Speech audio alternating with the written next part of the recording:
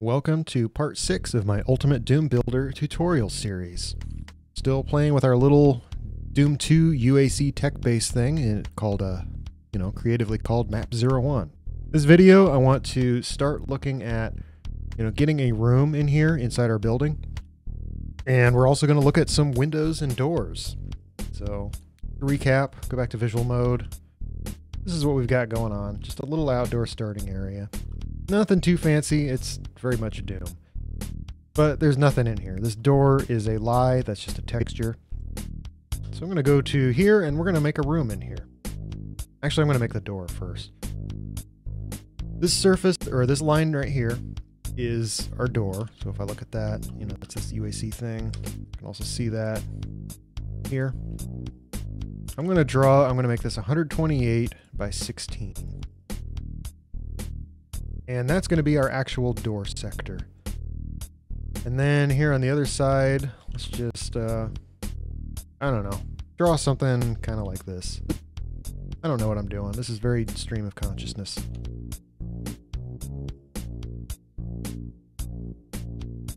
Now if I look in visual mode, it copied that door texture all over the place because why wouldn't you? So, it's kind of ugly, but we'll fix that. We'll fix that as we go along. We should make this door work. So I can see right here, I got the ceiling highlighted. This is our door sector. So I guess this will be the door tutorial part of the series. Now this is going to be a couple tropes of mine. I tend to use flat 20 on the ceiling for any UAC doors. But do that, bring it down a little bit. Copy and paste this because that's the texture we want. What I'm going to do is I'm going to go ahead and select those. First thing I'm going to do, change the texture to doortrack, which kind of looks like a sliding door thing. We're going to take this door, I'm going to bring this all the way down to the floor so that it's shut. I'm going to go ahead and set up a couple divider textures. We're going to make this 8, 8. We're going to use doorstop for this. I've been mapping enough that I have a lot of texture names memorized and I can just type them without having to search them. You'll get there. So if you look at this, there's just this little gray bar here. And I think on the other side, we're going to put some lights on the other side. We'll make this a couple 16 segments. Or no, let's not do lights. Let's go back to support 3. So we'll make these 24. Grab this, change those to support 3. Texture offset 0, and there's kind of our standard dividing texture for this. Then grab all these. This is really ugly. Let's go ahead and fix this. And let's make the interior of our base. Let's use like one of the star textures. So let's just go with, we'll keep it old school. We'll do star tan 2. Baby's first tech base, right? Everything's star tan 2. Honestly, I like star tan. It gets a bad rap, and it's undeserved in my mind.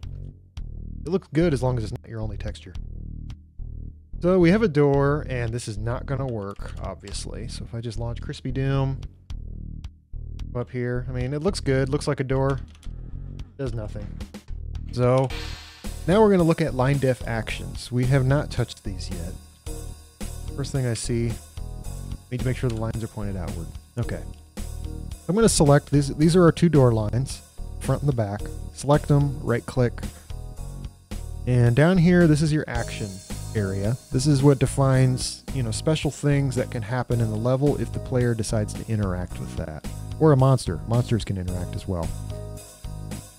Now there's a whole list here. Or you can click this little button here and get this guy that, let me zoom in a little. This kind of filters them down and gives you, there's some ceiling actions, some crusher actions, door, level exit, and so on. So we're going to look at the door category, and there's a bunch of options here. So I guess I'll go ahead and kind of explain these. Now, there's a number. So these numbers, you'll learn a few of those as you continue mapping, especially the common ones. That's actually done in the map, the map format, and that number is attached to the line def, and that's just a code for this item. So we'll look here, this is number 1. If I knew that, I could just go here, type action 1, and that's automatically going to be this DR, door, open, wait, close, also monsters. So as you're learning actions and you get them memorized, you can just type them in and, you know, save yourself some time. But right now, let's assume you don't know that. Next thing to look at is you see this DR, W1, DR, D1, S1, SR, GR, W1, I might have called that one out. The first character tells you what it is, so D stands for door, and you just interact with the line with a door, as you know, with a space bar, and it's going to do a door thing to the back side of the line def. So, you know, look at the full screen here. These lines are pointed outward, so this one here, you can see the little flag is pointed that way, and this one is pointed that way. So if I put a door action on them, that is something that starts with the letter D, when you hit spacebar, it's going to interact with the sector that is behind it. So since this one is pointed here, it's going to interact with this sector and treat it as a door. So this one is pointed to the left, it's going to interact with the sector behind it on the right. The R tells you it's repeatable. You know, if you have one-shot actions, repeatable actions, the R tells you this can be done an unlimited number of times. Whereas there should be D1, door, open, stay. That one can only be interacted with once. The player opens that door, they're never going to be able to open again if something shuts it. Now that says door, open, stay, so it's not going to shut on its own.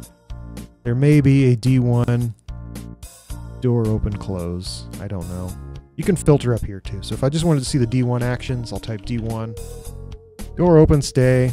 We've got some with keys and a fast version. Change this to DR. Here's all the repeatable door actions. So you can see some of them have keys, blue, yellow, red. There's also a fast one. I think this was added with Doom 2. Those doors open faster, but monsters can't open them. But your standard door type is going to be type 1, DR, door, open, wait, close, also monsters. So we're just going to choose that, hit OK, save it, and launch our game engine. Now we have a working door. And it's going to wait a few seconds and then shut. If you see how these edges are moving with the door, that's usually considered a newbie mistake. And if you leave those in, people are going to complain. So I'll show you how to fix that.